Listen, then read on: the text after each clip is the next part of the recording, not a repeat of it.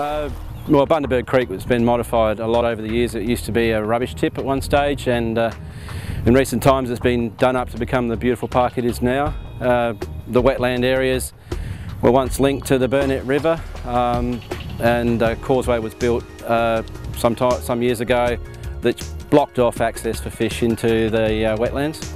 The Baldwin Swamp wetland has access via the fishway here, so fish can move up out of the Burnett estuary, up over the structure and into fresh water where they can grow, feed and breed.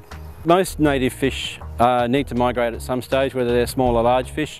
In this Burnett system we have important species like mullet and barramundi and mangrove jack. They all have a phase where they'll move into fresh water to grow and feed. You have smaller fish that'll also move up for shelter and for mating. Some species of fish do better in fresh water than salt water, so they'll use salt water, but they'll spend most of their lives in the fresh water.